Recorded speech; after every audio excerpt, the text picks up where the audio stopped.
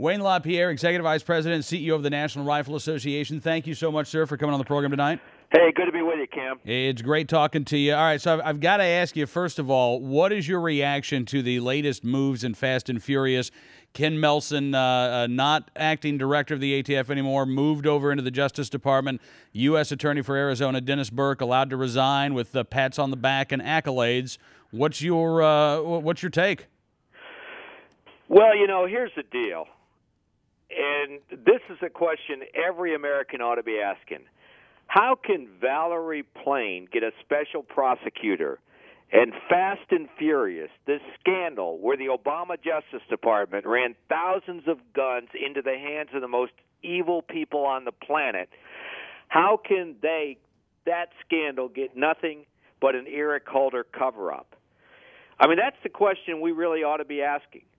I mean, all of the rest of this stuff, I mean, at some point, you know, but we need to know the problems before we can even begin to think about the solutions. And the only way that we're going to know the truth is a special prosecutor, because his ongoing investigation that Eric Holder says he's running in the Department of Justice, everyone knows is nothing but an ongoing cover-up. Well, I mean, look, I mean, for 6 months they've been saying they have this internal investigation going on. We've not heard any results from the investigation, but you're right. We keep seeing these personnel shifts where everybody gets moved under the umbrella into Washington D.C. And what is there? What is there to do about it other than get that special prosecutor out there and start investigating this? Exactly. I mean, I know the White House and the Department of Justice are going to resist a special prosecutor. And the reason they're going to do it is because a cover-up is a crime. I mean, the fact is, I mean, we believe, and I believe, that a special prosecutor, if he's appointed, is likely to find ongoing crimes being committed right now today in the Department of Justice and maybe in the White House. Because a cover-up is a crime. Misrepresenting information to Congress is a crime. I mean, look at what happened at Watergate. I mean, we need to get the truth out. I believe that if they start looking into this, one of the things they're going to find is the whole reason of Fast and Furious was to gut the Second Amendment to the Constitution of the United States. I mean, I personally believe that's the only thing that makes any sense about this. For them to engage in this in order to say, oh, look, we need new gun control laws. Exactly. I mean, it was a political agenda. They had been putting the lie out there that 90% of the drug cartels' guns are coming from the United States, and they were saying it over and over and over again, and they wanted to create straw purchases to make that 90% nonsense appear to be real. And why did they do that? To pursue a political agenda of more legislation in the United States on the Second Amendment and on and against law-abiding American gun owners. You know, Wayne, we've already, in essence, seen this because one of the emails that was released more than a year ago shows ATF officials asking the Phoenix office, hey, do you have any anecdotes about Fast and Furious that you can share with us, because we want to implement this new long gun reporting scheme, the very same scheme that the Justice Department announced a few weeks ago, and the NRA is now trying to stop in court. Yeah, I mean, that's exactly right. I mean, we need to know how high this goes in the Department of Justice, into the White House, whose fingerprints are all over this thing. I mean, the only way we're going to know is a special prosecutor.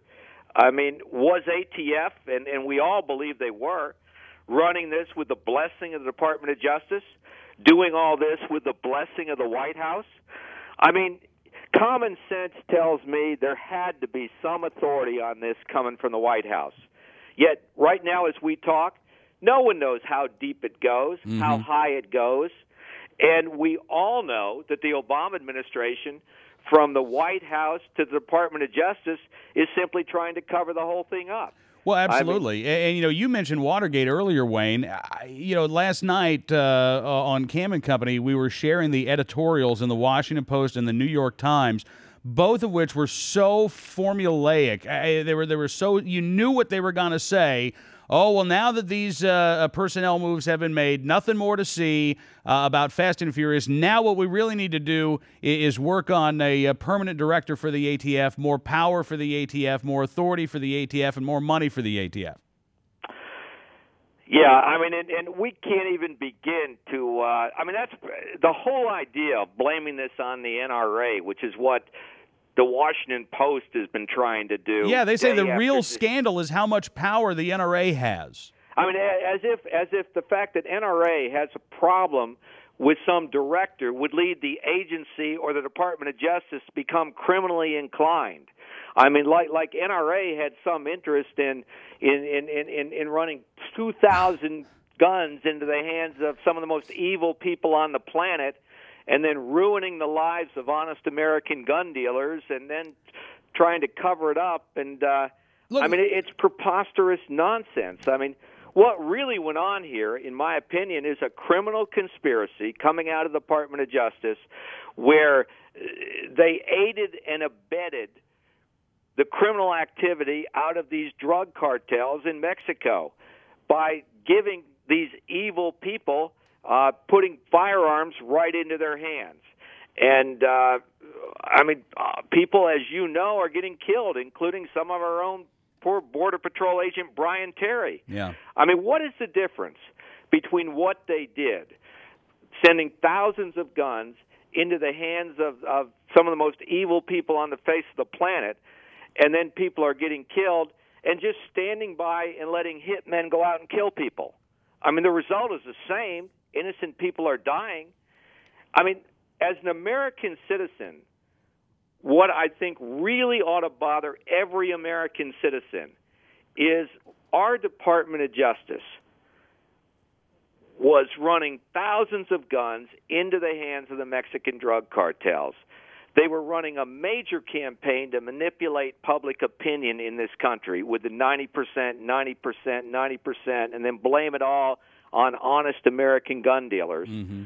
They were ruining the lives of honest American gun dealers like Bill Carter in Houston, who they told to make these sales. It's now come out they were even overriding the National Instant Check System, apparently, to get it done. And then when it started to come out, after Agent Brian Terry was murdered and some of these guns were found at the scene, and the agents down the line could no longer take the stink of this whole thing, and they started to use the Whistleblower Act and go to Congress on this, then a massive cover-up started to take place. I mean, what this sounds like is what happens in South American dictatorships, that we Americans shake our heads and say that could never happen here in the good old USA. This thing needs to be stamped out hard, like a small fire in the forest, before it turns into a raging forest fire that actually changes our country in terms of the conduct of people in federal office in this country. Wayne LaPierre, the Executive Vice President and CEO of the National Rifle Association, joining us. Wayne, you've called for a special prosecutor. We also know that the House Oversight and Government Reform Committee is going to have more hearings before the end of the year. Senator Grassley has been working with within the Senate Judiciary Committee. Does Congress still have a role to play, in your opinion? They sure do. I mean, the Congress needs to run a top-to-bottom investigation of this whole thing, because until we know the problems, we can't even begin to address the solutions. And the other thing, the American media in this country, the big media in this country, I mean, they have been so dishonest on this. Someone needs to put a mic at the next press conference into the President of the United States' face and say, are you going to stop the cover-up? Are you going to pick up the phone and order your Attorney General to stop covering up and provide Congress with the subpoenaed information that they have subpoenaed, and so the American public can know the truth, and order your Department of Justice to stop giving Congress only pages and pages of redacted material where all Congress ends up seeing is black lines. I mean, you know, the media in this country, in my opinion, yeah, by and large, they have been pursuing a political agenda on this, which is basically to cover for the Obama administration as opposed to seeking the truth. Yeah, I agree with you, Wayne, and I hate to say it, and there have been a few bright spots. Cheryl Atkinson at CBS News has done a good work. The Los Angeles Times has run, I think, 5 front-page stories on Fast and Furious. But you're right. I mean, the Washington Post, the New York Times, NBC, ABC, CNN, most of the media has come at this story with, as you say, I think, a political agenda, and that agenda is cover the president's rear end. We can't have a major scandal on top of everything else that's going on right now. That's right. I mean, so what that amounts to is 2 standards in this country, one for a Bush Justice Department and another one for an Obama Justice Department. I mean, can you imagine if the Bush administration had been running thousands and thousands of guns from the Department of Justice into the hands of the Mexican drug cartels, lost track of all of them, and then people started to get killed all over the place by these drug cartel members? It'd be front page in the New York Times, front page in the Washington Post. It'd be every other night. It'd be on ABC, NBC, and CBS. Yeah. But instead, you get hardly a peep out of most of the media in this country. And when you do get a peep out of the Washington Post, it's trying to somehow blame this on the NRA and call for more gun laws in the United States. Yep. I mean, it's an example of why Americans, I think, are getting so disgusted with this whole town, Washington, D.C., and with the politicians in it. And why they're more and more disillusioned with the whole media in this country. Wayne, I agree 100%. I'm just, I'll be honest with you, I'm really proud and privileged that we can do this every night and actually bring people the latest information on Fast and Furious that, frankly, they're not getting from the networks. They're not getting from their hometown papers. At least there is some place where they can get the latest factual information about this scandal. Well, and that's why I commend you for what you're doing, Cam, because it's gotten to the point in this country with you'd think the truth would give you protection, but the protection is not there from the truth unless you fight for it every day. And that's one thing you're doing every night by being out there doing what you're doing. Well, listen, it wouldn't be possible without the work of NRA members and, of course, folks like yourself. So we appreciate the opportunity. And, Wayne, I guess any final words for NRA members out there? What should they be doing? Should they be calling their members of Congress and demanding that special prosecutor? They should absolutely be doing that. Demand a special prosecutor, demand a top-to-bottom investigation on this, and do not rest until we know who knew, when they knew, how high it goes, and people are held responsible. Wayne LaPierre, Executive Vice President and CEO of the NRA, thank you so much, sir, and we look forward to doing this again very soon.